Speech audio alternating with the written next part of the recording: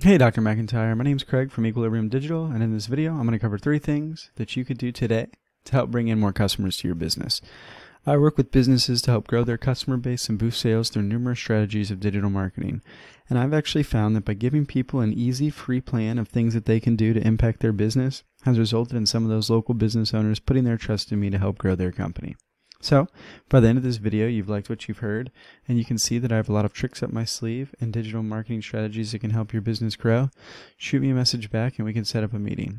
Or, if at the end of this video you simply want to take the free attack plan I give you to do it yourself, that works for me too.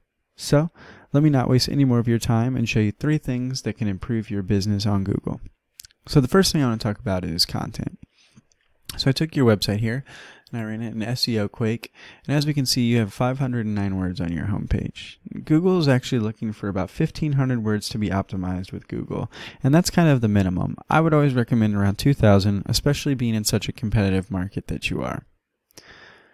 So I ran one of your top competitors here in Blue Wave Orthodontics and SEO Quake as well, just to kind of see what they're doing, and as you can see they have 2,100 words. So content's important, and it's definitely the fastest way, or easiest way I should say, to start slowly ranking up. Of course it's not going to drag you up from say the 6th page to the 1st page of Google, but it will slowly help you to rank up. The next thing I want to discuss is keywords and keyword density. So as you can see here, it lists your keywords that you have on your homepage. You have McIntyre, meat, Feb, November, orthodontics. So keywords are important because when you type something into Google that you're looking for, the first thing that usually pops up are ads. But after those ads is the organic listing. And this is very much based on what your keywords are and the keyword density.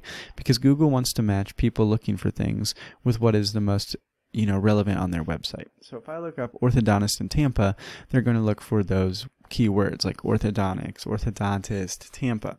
So again, we look at your competition here, and they have Tampa 26 times and orthodontic 13 times, which should... Now content is important, both the keywords as well as the quantity as discussed. However, the third thing I want to discuss is the most important.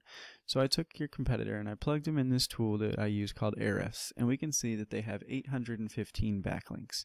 Now backlinks are basically other websites or resources online that are linking to your website. In the easiest way to explain it, it's a popularity contest. Google looks at this as other companies are vouching for your company, which gives your website trust and power. And power and trust are really what Google looks at when they're ranking websites up on the organic listing. So you want to make sure that you're getting good quality links to give you an organic boost in Google and make it to the first page. So once again, we covered 3 things today. We covered how you want to have at least 1,500 words of content on this homepage. Secondly, we discussed the importance of keyword density and having those keywords on your web page here that can ensure that your website is triggered for when people are looking for certain things in Google. Third, and most importantly, we discussed backlinks and how having good quality backlinks are just as important as quantity of backlinks, because you want backlinks that are going to give your site power and ultimately trust so that you can be reaching the top of Google. Now, if you implement these strategies today, you could easily start ranking up and being #1 across Google.